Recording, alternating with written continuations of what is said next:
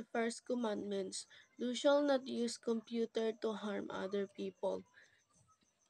To simply put, it is unethical to use computer to steal someone's personal information. Manipulating or destroying files of other user is ethically wrong. The second commandments. You shall not interfere with other people's computer work.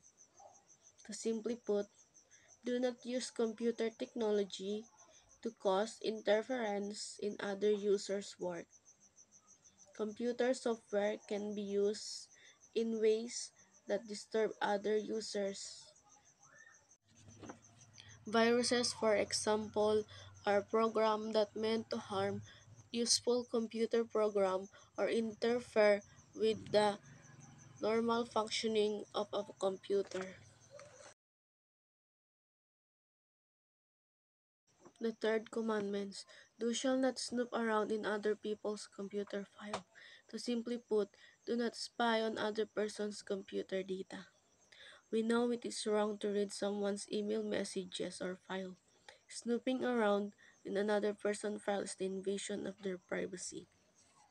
But there are exemptions. For example, spying is necessary and cannot be called unethical when it is done against illegitimate use of computer. For example, intelligence agency working on cybercrime cases need to spy on the internet activity of a suspect.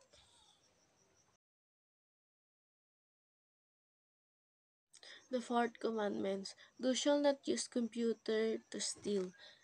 To simply put, do not use computer to steal information.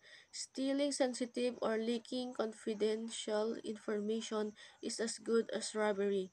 It is wrong to acquire personal information of employees from employee database or patient history from a hospital database or other such information that is meant to be confidential.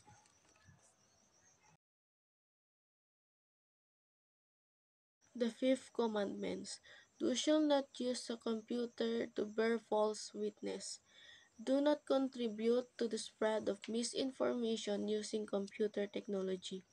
Spread of information has become viral today because of the internet. This also means that false news or rumors can spread speedily through social networking sites or emails. Being involved in the circulation of incorrect info is unethical. The sixth commandments, thou shalt not copy or use proprietary software for which you have not paid. To simply put, refrain from copying software or buying pirated copies. Obtaining illegal copies of copyright software is unethical and also encourages others to make copies illegally. The seven commandments. Thou shalt not use the people's computer resources without authorization or proper compensation. Accessing data that you are not authorized to access or gaining access to another user's computer without their permission is unethical.